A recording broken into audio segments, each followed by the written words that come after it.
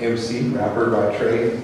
And Rosa Clemente is somebody that I worked with on a lot of local and sort of national stuff prior to her candidacy. A lot of that was focused in, some education, youth violence, prison industrial complex, poverty work. And we actually worked together on some very specific projects during the course of her candidacy year, including the March for Our Lives, which took place in Minneapolis and was led by the Poor People's Economic Human Rights Campaign, of which their national organizer was to be the second vice presidential candidate I would be interacting with, Shamako Noble. For the Jill Stein and Shamako Noble campaign, I was the racial and economic justice organizer. I met some of you during the course of that campaign, Greg. We ran into each other at Youth Uprising in Oakland. And so kind of after two vice presidential candidates who were people that I had worked with kind of in the trenches for years, I realized I should just roll up my sleeves and get engaged. So it's just kind of a matter of where and when. I started this year off as a resident of San Jose. I've since moved to Oakland, so I still got some catching up to do with the Alameda County folks.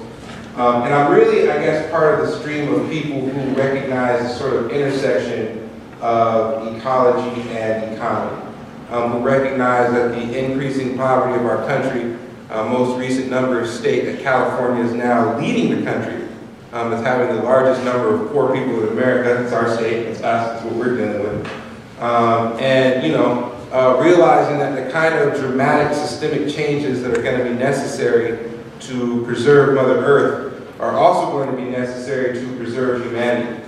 And so, I'm here both as a challenge to myself, and I guess as a challenge to the party as a whole, because I come out of a very intense space and recognize the urgency of the moment. So I'm very honored to have this opportunity. I was actually in the hospital when my application was due, and Mike sort of helped me out there, but my hope is that this space, the more I've learned about the Green Party, the more I recognize how it sort of held a space for transformative political viewpoint in a one-party duopoly that is going to kill us, it's killing us.